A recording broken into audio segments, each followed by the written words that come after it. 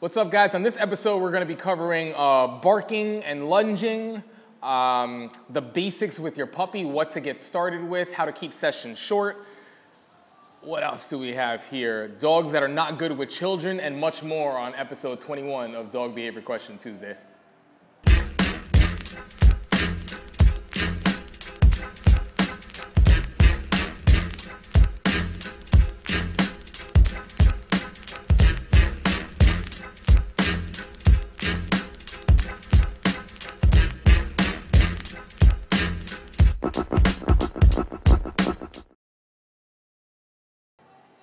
What's up, guys? This is Blake Rodriguez with Dream Come True K9, and this is episode 21 of Dog Behavior Question Tuesday. We have some questions. I actually just a minute ago had a chance to read through them. I'm going to tell you right now, I do take kindly to most criticism. I know a couple of you guys, friends and people that are fans of the show, did PM, email, Instagram, Facebook message, all that stuff. Because on a couple episodes ago I was eating. I'm going to tell you right now, I just bought some espresso peanuts over there that I want to devour, but I'm going to wait till after the show to eat it. So I do take what you guys tell me to heart, and apparently it was kind of annoying to listen to me eat. So I apologize for that. We're going to jump right into it, show you who we got here. We have Samson and Soko, who are sleeping. We got Penny. You guys have been following her. I've been doing some Periscope sessions on her. She's hanging out. She was with us for high anxiety dog and human aggression. We got Muffin over there. I do apologize. Has not been biting the owner, but will be territorial and possessive of the owner and a couple of other things. We got my man PJ, who's done a board and train, a little bit out of practice. My man is hanging out. Nino Man, he's like our very second YouTube video ever.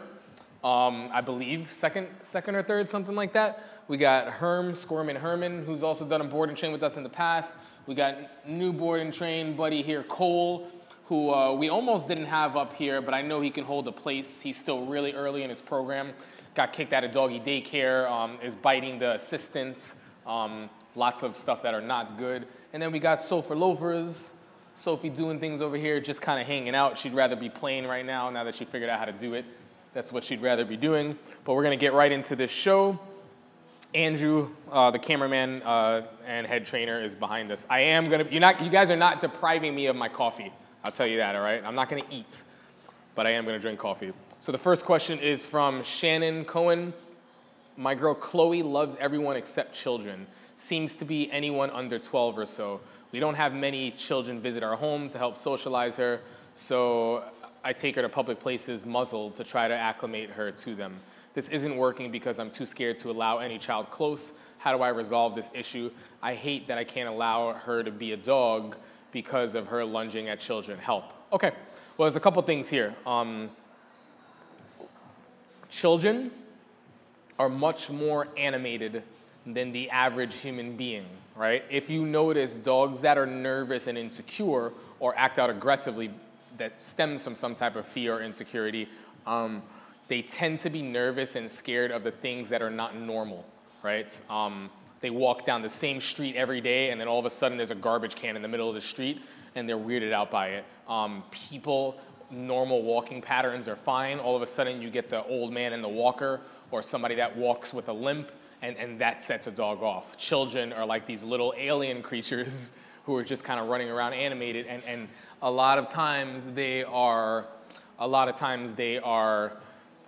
very, very different. It's play, play, play, play, go, go, go. So that type of experience is tough for a dog when they're not used to it. So a couple things. It's great that you're muzzling your dog for safety issues, especially if you're a little bit nervous. I will go ahead and say that you need to stop trying to rush your dog or kids coming up to your dog to meet, and just get your dog comfortable with being in an area while stuff is happening, while stuff is going on. So assuming that it's pretty bad and your dog is struggling to see and being concerned or really trying to avoid, have your dog just learning how to relax while life goes on around. Get to that point. That might take you a week. You might have gotten there already. It might take you a month. It might take you 2 months. Who knows? Get to that point. What you're going to do there is any child that ever comes to the point that they're going to introduce or actually come to try to pet your dog, you are going to be in control of that child. You're gonna know that child. It's a child that's taking direction, not doing their own thing. More importantly, prior to this, you were going to work on developing solid recall and a plan B. A dog that understands that when they're getting nervous, they can choose an alternative route or a solution. Another thing that must be taught, when the dog is nervous and thinking about resorting into maybe snapping, they get a strong correction. And you guys don't hear me talk about this too often, but this is 100% merited. A correction that is going to correct the behavior, that is actually going to prevent them from wanting to do that again. It's going to get them to think before they do that again. And then you're going to teach them, yeah, but you can do this. So this becomes a better alternative choice. Some people might disagree with this. That's fine. This is not your show, right? But I am going to say, for me, it's very important. I want to establish right off the bat, that is not a choice that you can even think about choosing between. If you're going to choose between the right choice and a choice, it's not going to be that, right? It's going to be choosing to tolerate or choosing to move away. I can call you away. So your recall needs to be good, right? Really, really important. Your leash pressure, so the dog knows that if it's too much, they have another solution, right, to actually walk away from that. What I would also suggest is getting used to working your dog for food yourself, where your dog is working for the markers. We use 3 markers, good, yes, and no. But your dog is used to working, being hand-fed, being hand-fed, being hand-fed. And you don't need to necessarily be around 1,000 kids, but you want that one kid when you're at that point where a dog's already taking food from you, and now the dog must take food from the kid. This is not the kid rushing over to greet the dog.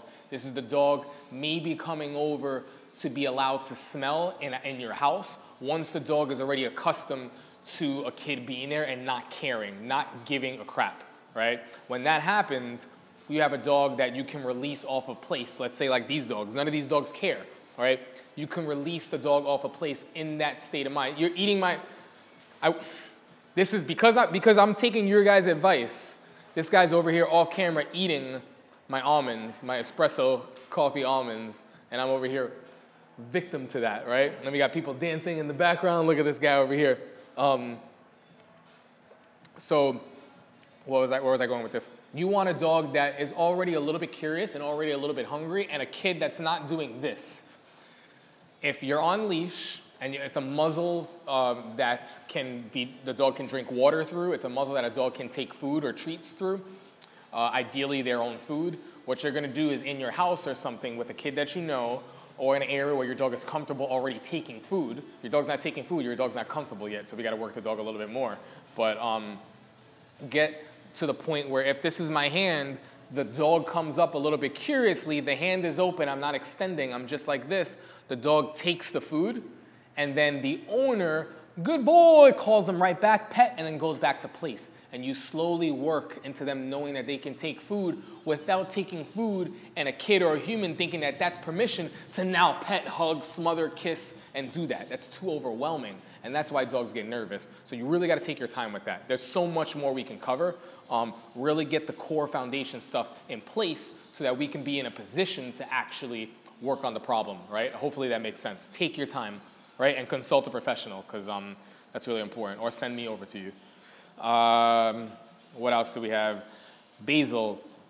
Hi Blake, watch your rollerblading video from last week. It's awesome. Such a good role model, or such good role models. I noticed you use the command close with Soko. Do you use that instead of heel, or is it different? I'm asking because as a very outdoor person, I'd like to teach my dog to not roam too far, but not necessarily stick too close either. Something in between where he's just close enough to keep checking in. How would you teach that? Would it have to be an actual command, or would you just build it as a habit? Thanks in advance. Okay, well, first off, commands for me, anything that I teach that are commands that I think are important, I want to make them habitual, right? Habitual commands. I wake up in the morning, I brush my teeth. I don't think about doing it. I don't think of it as a chore. I get dressed before I head out the door, right? Those are all things that have become habits, so we do it without thinking about it. You want to drill these commands until it becomes a habit. Now, for my close commands, my close is a heel. I'm pretty loose with that because I'm not a precision, obedience, like competition dog trainer. But when I say close, my dog does heel into that, right?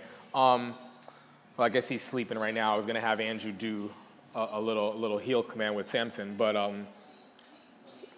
yeah, we'll let him sleep right now. But when I'm rollerblading, I want him to know that if I say close, you're sticking close to me, but you're over there. I want you in this area. And I can allow it with what he tries on the first attempt. If that's not enough, I can say no close and bring him in a little bit more. So that is my heel command. The command that we do use for a loose kind of stay around me but kind of do your thing is let's go. So here is a very specific, I want you in here, I want you to sit, I want you to look at me. Let's go is a very, like if you're hiking outdoorsy like you, we're walking in this direction, my dog is behind me, or for this example, let's say my dog is ahead of me and we're walking in this direction. I see a trail and I want to start heading that way. I'm going to let's go my dog, which is just kind of usually on a remote from far away, a tap on the shoulder, indication that I don't need you on a recall here, but I need you to understand that we're heading this way and I want you to change directions, right? So a lot of times when I'm practicing the dog just staying in my area but not specific, I'm always turning away and getting the dog to follow. So it's just a little tap, hey, we're doing this now. Hey, we're doing this now. Hey, we're doing this now. And that's how we teach it. We teach that with long lines and remote collars, just so the dog understands that when they feel that let's go, whether it's on a leash or on a remote, they go, oh, that's this guy talking to me. We're going this way now. Thanks for the heads up. Rather than them just running, having no clue, and all of a sudden they turn around. They didn't realize I was going down there for 2 minutes. Now they have to catch up, right? So that's pretty much how we teach. Yeah, we're good.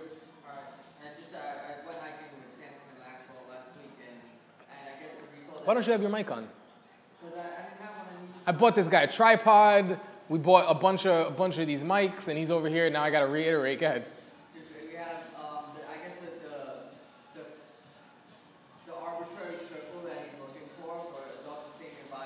That comes like naturally. I feel like it's just from a dog naturally taking direction from you. That's a good point. That's a really good point. So what Andrew said is just basically like a lot of that. What was that big word that you used? That arbitrary circle. I don't know fancy words like this. I just train dogs, right? I teach simple commands. Sit, here, come. That arbitrary circle, which is just kind of like natural, that comes naturally if you have a dog that's used to taking direction from you. So you have to start setting more rules and boundaries and stuff for your dog and regularly give your dog direction, because they'll kind of naturally know that while they're kind of roaming, doing their own thing, you're the one that is setting the tone of how far to roam, how far, hey, nope, we're coming this way, and eventually it becomes a natural thing. Oh, when we're doing this, I can stay around, I just gotta keep tabs. But if you have a dog that's not used to being outside, not used to taking direction from you, and you're trying to get them off a leash, the dog is gonna be so like far gone by all the smells, all the scents, all the wildlife, you're like secondary, if not fifth, on their list to everything else distraction-wise. So you have to be relevant. That's really, really important. And then when you are, it's natural. Like what Andrew was saying is he took Samson, and if you watch our Instagram page, and his as well, you'll see that he took Samson and Maxwell hiking, and it was just a natural thing. He probably used it every now and then to say bring it in or get him close, but it was just the dogs kind of ran into their thing as Andrew and whoever he was hiking with stayed in motion. They were the ones that gave something to follow. They weren't following their dogs. You know what I mean? So that's pretty much that. Let's see where else we are here. Herrera, hi Blake, we have a giant schnauzer, 9 weeks old. How do we start with a puppy, teaching sit, then after mastering this down, how do we keep the sections, or how long do we keep the sessions and introduce the prong collar? Which becomes, okay, so I get the gist of this here. A couple things. Basics really, really easy. If you have a 9-week-old dog, positive reinforcement-based foundation. You don't need to go into corrections or anything yet. You kind of want to let your dog goof off a little bit. I personally, we're getting to the point now where like 4 to like 6 months, 7 months is where like a prong could be introduced in the beginning. Like you can have a puppy, not on a front clip harness, but on a back clip harness and kind of put up with a little bit of that. You can shape behaviors with food. Try to get really, really good with teaching a dog an earning lifestyle, that they don't just get food for free. what they do and don't do is what gets them food. So focusing on you is what gets them food. Listening to you is what gets them food. Have fun taking the time with that stuff to teach all the behaviors so that later on, once they're known, then you can go into proofing behaviors and saying, hey, we need this. It's not just when I ask it of you and you choose whether or not to do it. It's like, you must do this, right? So that's really, really important. But as far as like keeping sessions, keep them really, really short. Like when we're working our dogs, we work our dogs for like 10 minutes, like max in like feeding sessions. With a puppy, no more than 10 minutes. You can keep it even like 5-minute short sessions, working a dog good, and then just let them free. You want to end the session with a dog wanting more, not saying, oh, I've had enough, I'm depleted. Like, okay, I get it. You don't want that. You want a dog that it's over and they're like, holy cow, but that was really fun. I want to, so that way when you come back to it, anytime you're giving them direction, anytime you're engaging with them, they want to choose you over anything else, right? So keep sessions really, really short. Down is a little bit of a trickier command. I would say work on sitting, working on just free shaping, getting the dog to follow food, using either verbal markers or clicker markers. We use verbal markers. Hey! Right? So you guys get to see this right here. Does she knock? Come here. Hey, down. So you guys get to see this here, right? Penny. Hey, I got her. Penny, place, down. All right, Soko, where was he? Oh, place. So that was our error. You guys can replay that and see what happened. Just get PJ. Soko, down. Good. Come here, you. So this is tough because everybody's coming off, right? Herman, stop. Cut it out. Sit. Down. All right. So this is why, like, sometimes it's tough when you have like a lot of dogs that are still in the training point. It would have been easier if you had the dogs that know what to do and then the one dog that like doesn't listen. But that was pretty difficult.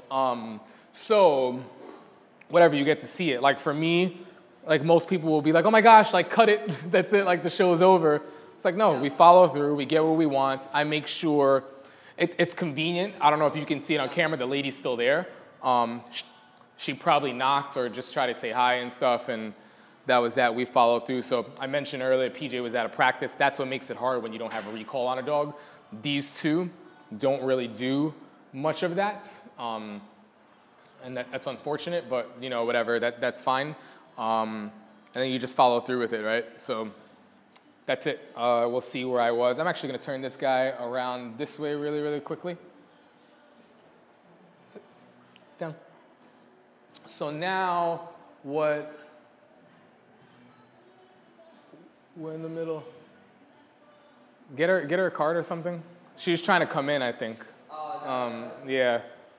I don't know. Yeah, probably. She probably wants to open the door. Yeah, she's trying to open the door and she's like, not a good time. So that's that. So you can see how I follow through here, which is going to be important. Shh. Hey, this one used to charging doors and stuff like that.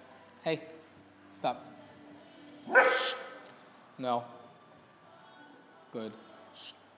Good. That's what I want to see. I hope you guys can see this. A little positional switch here.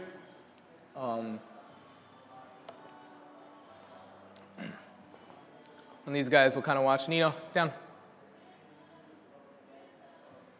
Good. I'll just continue with what we were answering. So the person is in. They got buzzed in and stuff. People see. They know not to bark now, which is pretty good.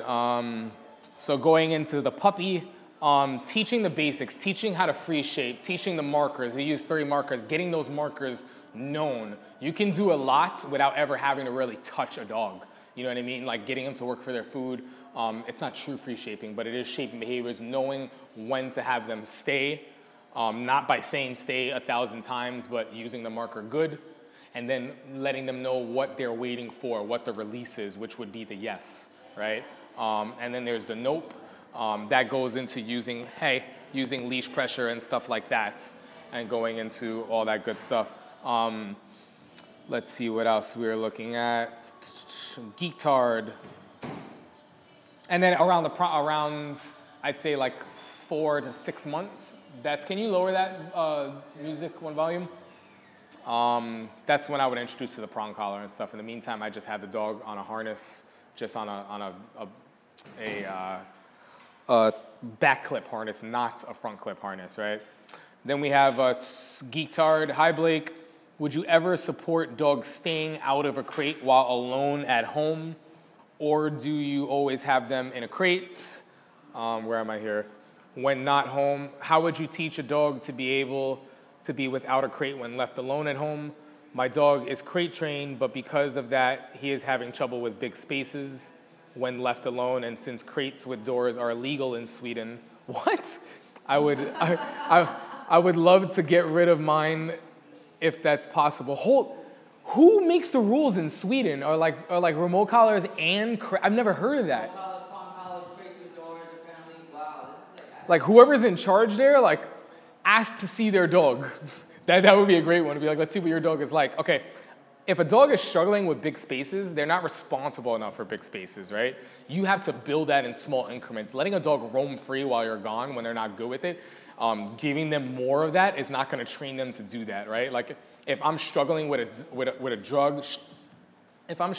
drug addiction, every time it's 2 to 4 a.m. at this club, me going there more to practice being at that club at 2 to 4 a.m. is not going to help me with my drug addiction, right? It's not something that makes sense. That's crazy. I mean, what you're going to have to do is, first off, why would crates be illegal? Yeah, that's right. Well, I don't think anyone can see it, but basically, let's say you're not using a crate. Forget the phone. If you're looking at a confined space, you want to slowly build that in slow increments and teach your dog a habit. So the whole point of a crate for us is it's a habit shaper, right? Like my dog was crate trained. I don't have my dog in a crate at all. He doesn't sleep in a crate. I just leave him because he has the habit of what he did in a crate when I'm gone. Because this is the reality. A dog that is well behaved while you're gone is not running around throwing a party, whether they live in a mansion or they live in a one bedroom apartment, right? You have, hey, down. Sophie. Nope, stop.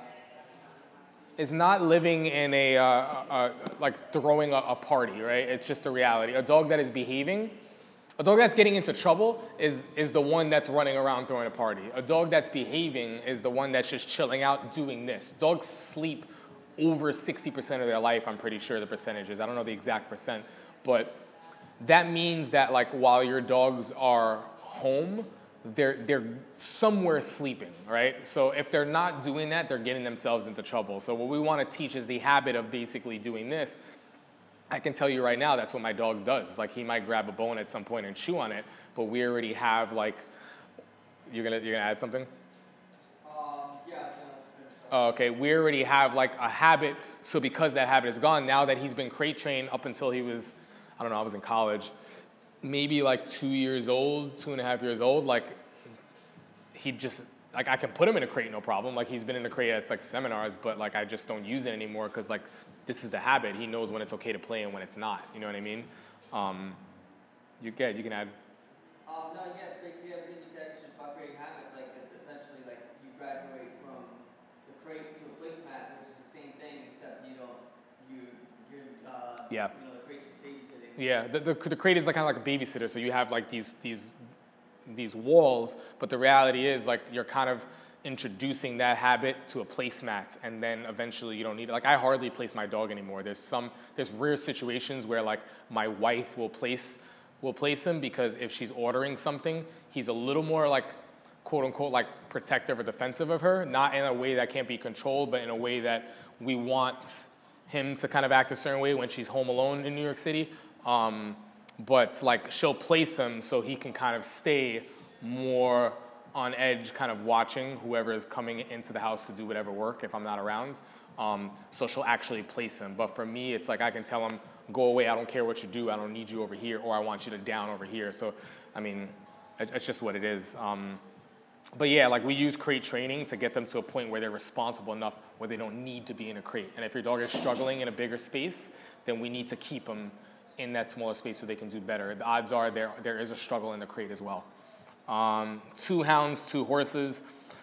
Hey Blake, my dog barks and lunges at the neighbors over our backyard fence. She's okay with other people and dogs when we go on walks and when people come in our house, just not in the backyard. When I hear her barking or whining, I call her to come in the house. Besides doing recall, is there anything else I can work on with her? It looks like a mix of anxiety and her guarding the backyard. Yeah, thanks so much. I'm loving all the training tips on Periscope too. Awesome, thanks for following us on all the different platforms that we offer. First thing I'm gonna say, it's good that you're starting with recall. So if you taught an alternative solution, now you need to interrupt a little bit more. You can't say, no, put that down, do this, no, put that down, do this, because if there's no consequence, if you actually wanna stop it, it's very difficult to teach a dog not to do it. You're teaching them another choice, but sometimes that's something that they're not understanding. You'd rather them not do it, right? So every time I try to rob a bank, the cops come and they catch me with the money bags and they go, hey, don't rob the bank. And I go, okay. And I'm like, you got me. And I put the bags down. They go, well, as long as you put the money bags down, get out of here. If there's no consequence, I'm gonna keep trying it until I actually get away, right, with murder. Or to make things worse, if I choose to put it down and not continue with it, I get rewarded for doing so. So it's like you're telling me that if I get caught in the act, I listen to you while I get caught, you're gonna reward me to tell me not to do it again. But if I didn't get caught, I would be even richer. It's like it's a catch-22, you know what I mean? It's a lose-lose for the person that's trying to teach them not to do that. So at this point, you have to let it be known that they're not allowed to do that. So I would say this is a rare situation where I say, you gotta correct that dog and do it in a way where they start understanding that it's specifically for that. Nope, good, now come do this instead. Don't do that, so they know. So eventually you can be, hey, and you don't always have to recall your dog. You're just calling them off of that distraction. And they're like, oh yeah, don't do that. Do whatever, you're free to use the yard, but don't do that, you know better. And that's an interruption where it's a little bit of a correction where you're like, oh, okay, don't do that. Do you want me to come to you? No, you don't have to come to me. Do your thing, just don't do that. And they're like, okay, thanks for the heads up. So you can referee, right? Guys, that is episode 21. You got to see some of the good stuff, right? Not perfect, and that's how we love it, because that's what it's about. It's about seeing how we follow through there, right? That is it, guys. I will see you next week.